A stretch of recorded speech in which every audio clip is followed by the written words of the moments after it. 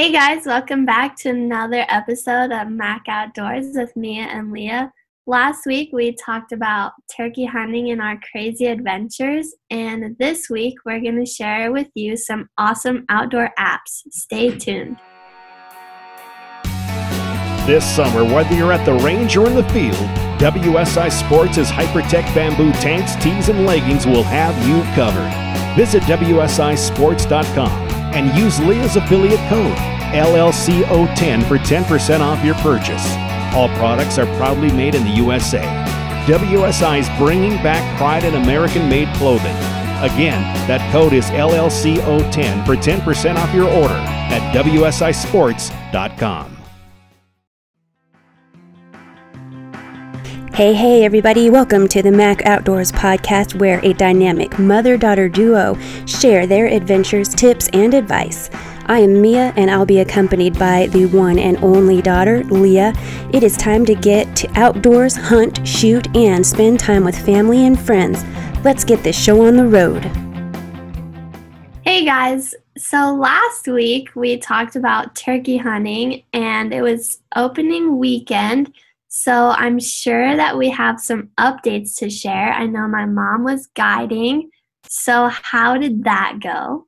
That was actually a super fun opening weekend, Leah. As you know, we had been scouting and we had patterned the turkeys. So we had two youth hunters, a brother and little sister. And the brother had bagged turkeys before, but it was this young lady's first time to hunt a turkey. And she had hunted geese and other waterfowl, but she was pretty excited to try to get a turkey. So she had first dibs, and they were set up. And at sunrise, the turkeys were in the roost gobbling, and the hens are clucking, and they flew down in the wrong direction. They actually flew down behind the guide. So she couldn't turn to take a shot because the guides were, yards behind her. So I actually was out with her brother, so I wasn't at her location, but that was an exciting morning. And then that evening, we used those Montana decoys that we talked about in the last episode, and those turkeys came in, and she bagged her first bird. It was a great tom, and she really did a good job. Both of those kids were outstanding to hunt with because they were so safe and responsible, and they just paid attention outstandingly. And can you hear her squeaking more? This dog. Speaking of this dog that's making noise in the background, I wanted to give some shout outs to some followers on social media, and occasionally Scrappy Corgi does comment on some of our posts. On Instagram, Scrappy Corgi, you can see this wonderful little dog that is being a distraction right now. But also on Instagram, Whitetail Rendezvous follows us a lot and always has stuff to say. On Facebook, Raymond Capel, thank you for always being there as a wonderful fan.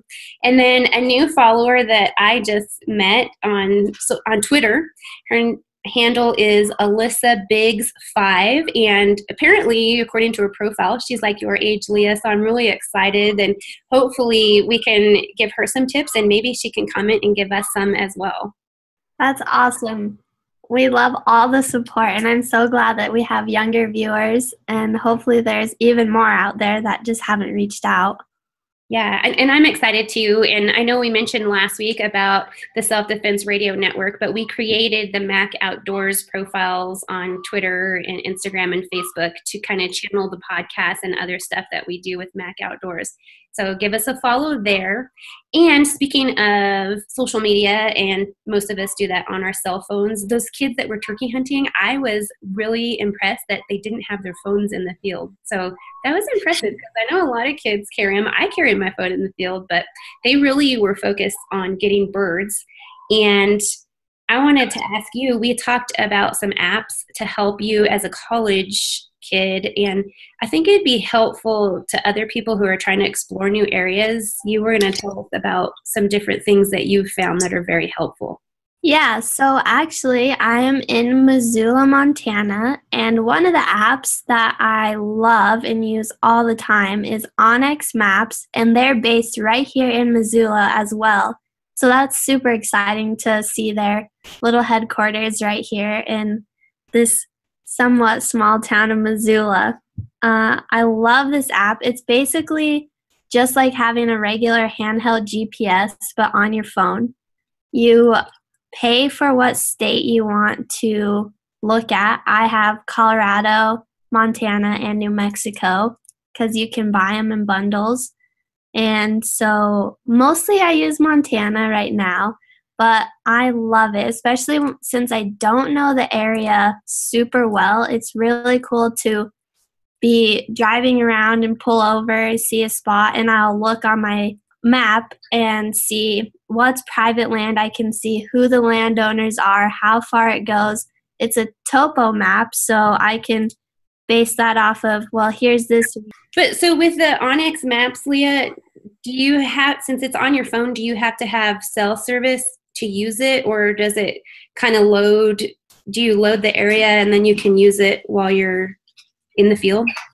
So with these, I believe you have to have service. I haven't really tested it when I go out of service. It'll still show wherever I was looking. If I get back on it and am not in service, it'll just show the same area, but I can't scroll through if I don't have service, which is kind of a bummer. But I was looking at it here, and I think you can upgrade it and make it where you can use it without service, but I'm not sure how that works. Okay. I was just curious because it's been, gosh, probably 5 years ago that I had it on my phone, and that was an issue around here. There's not service in a lot of places, and I wasn't able to get it to ever load. So I had taken it off, but thankfully you and Hank had bought me one for, yes, so that was great on the GPS as well. Yeah, and so I really like it a lot just to see all the private land areas, and it's actually fun to see like new areas to go hike. And speaking of hiking, there's another hiking app that I have grown to love, especially around here. It's cool to see all the places that I can go hike around. Which that is the All Trails app, and it shows all the hiking trails in your area or even in other areas that you might be traveling to. So that one, do you just look at the map and then you look at an area and see if there is a trail, or can you put, if somebody said like go hike up Turkey Creek Trail, could you put that in and look for it, or how? Yeah, you can search trails. If someone said a Turkey Creek Trail, you'd have to be specific to what area you're looking at, and I learned from experience because there's a Spring Creek Trail here and there's a Spring Creek Trail near where we live back home. So you have to be specific to the area you're looking at, or else you'll get trails from all over the place. So that makes a ton of sense. But what's really cool, what I really like about it, is it says people can rate the trail if it's hard or easy or moderate, and then they can submit their own pictures from their hike. So before you go on the hike, you can see kind of what the terrain looks like and if it's an area you would want to hike. Very cool. So the Trails app, what was it called again? It's called All Trails app. All Trails. Does that one cost money? It's free. You can upgrade it, and I think you can track where you hike and everything like that, but it is free to search all trails, and you can save the trails that you want to hike to your profile so that if you're not busy a day or a weekend, it'll save all the trails that you hearted when you're searching in your area. That sounds really cool, and I really like that it's free, because the onX Maps, is that $15 or? It's around there. And I think it's a monthly fee or yes, something like that. So, and I would have to, I'll put a link in our show notes to the site, to onX, because I don't know the exact amount, but I know in my opinion, it's a little bit pricey. But then the chips, like you guys bought me the chip for my GPS, the chips are about $100. So, and they have to be updated all the time or yearly. Yeah. I'm not sure which one is better, but I think all of those, regardless of the fee, is way better than being on the wrong side of the line and being on private property and trespassing and getting a fine or something like that. So yes. On the phone, does the Onyx map show you the hunting unit you're in? Yes, it'll show you if it's a restricted area, if it's what unit you're in at all times, if it's an elk or deer specific unit. Especially up here, there's a lot of different units, and it'll tell you elk and deer, and it'll even tell you if there's land management areas or nature conservancy areas. It'll show you everything. That's really cool. I might have to see if the latest update on my chip shows any of that, because on my GPS, I don't think I have all that. Are there any other apps that you started using since you were up there for getting outdoors or even for shooting? I haven't really found any shooting specific ones. I've mostly used these just because I'm new to the area and I love to adventure. And this also shows all the roads and even shows trails and how to get there. Most of them do. Both the Onyx and Trails maps will show you all the information you really need. That is super cool. That's really cool. I know that you're getting close to the end of semester and finals and whatnot, so I know you've been pretty busy, but you did share some pictures with me the other day from a little trek you took. What was that? Yeah, so there's a lot of wildlife refuges around Missoula and kind of on the outskirts of town. And I tagged along with one of my friends that's an avid duck hunter, and she went to practice her calling because there's ducks everywhere out there. And so it was so cool. It's so beautiful out there. And I saw so many ducks that I had never seen before. That's cool. And I know you were so excited and you said that she was kind of like laughing at you, but down here where we are, we only get like mallards and mud ducks and nothing, no huge variety. I think one time we had a cinnamon teal land in our pond. So what birds did you see? We saw a lot of different ones. I saw a cinnamon teal, some redhead. The first time I ever saw a northern shoveler, which was super cool. We saw mergansers and a couple other ones that had some funky names, but it was so cool. I was like, what duck is that? What duck is that? What duck is that? And she would be like, well, it's this. Or there was some that even she didn't know or hadn't really seen before. So it was really cool to see all these different kinds of birds there. And that was actually the place that I saw my first wild swan at. So there's all kinds of birds at this place. Oh, and speaking of birds that I saw there, I use my map, my Onyx map, and I can see exactly how this land is that they have as the refuge. And on the very north end of the refuge, we saw two toms strutting around on just right on the other side of the fence. I believe they were on private land.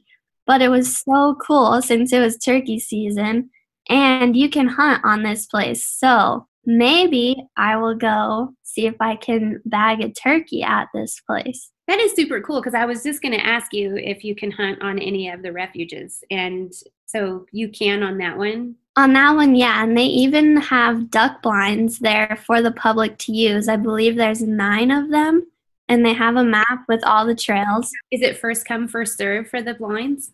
Yeah. So you got to get up pretty early in the morning to beat all the other hunters, maybe. Pretty much, I think.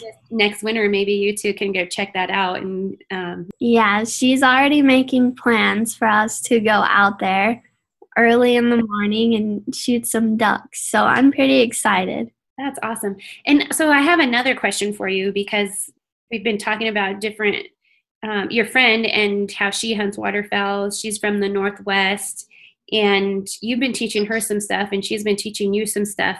And in talking about these apps and technology, how do you find, when you're in college, how do you find people with like interests? And I mean, obviously to find friends is way different than dating, and you don't want, like, you can't use a dating app to go find friends to hang out with unless you just want boyfriends or something. How can other hunters in college find friends that hunt as well?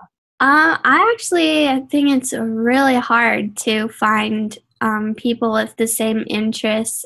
I actually met this girl through the Facebook that our school created, a group of incoming students for the 2017-2018, and they invite you to post about yourself just so you can meet friends and stuff like that. And we saw each other's posts and just kind of reached out from there. What I've been doing, I know we discussed in previous episodes with me doing a shooting group and stuff like that. I always post on there that we're going to go shooting, and if anyone wants to go, I can meet up with them and tell them how it works, where we're going. And even if they don't hunt or aren't really shooters, I still welcome anyone to come, because I think that's the best way to make friends and introduce people to shooting and hunting if they are for or against it or aren't sure. Yeah, and so that's a Facebook group that the school created. Yeah. And I think that's super cool. It's nice that I know a lot of people get mad at social media and stuff like that, but really I've made some great friends on social media that I otherwise never would have met. And I do understand there's ups and downs of social media, but I think it's neat that your school was trying to invite people to come together and make friends, because there are a lot of you who are from way far away in different parts of the country that didn't know a single soul going into that. So it's neat that you've made some friends, and also that you're trying to be open and inviting other people to learn something that maybe they don't even know about. Yeah, and I think it's hard with people that are into things that I am, probably aren't as social media based. I've met a few from classes that are into kind of hunting and shooting, but they don't get on the social media as much and don't pay attention to the college group, because a lot of stuff posted in there is just really not relevant to anything. And so that's probably the hardest part, is finding those people that don't interact with your college social media. Right.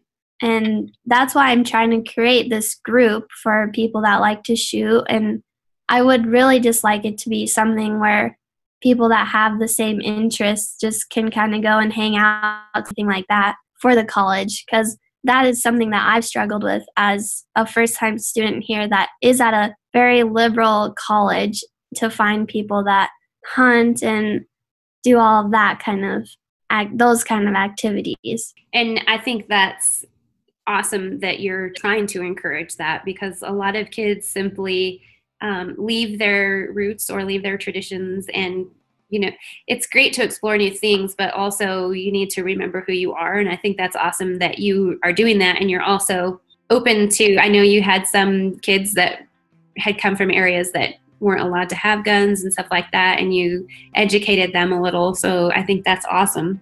Yeah, it's been really fun kind of getting out of my box and being more social and open. And it's fun just to see all the new people that you wouldn't expect want to shoot. I know we discussed that in one of the previous episodes, my shooting adventures with people that are just learning how to shoot. So that's awesome. I'm glad that you shared these apps with us, and hopefully they'll help other people who are trying to find ways to get in the outdoors, and actually even for veteran outdoors men and women who want to either hike or hunt or whatever. I think they'd be great for anybody.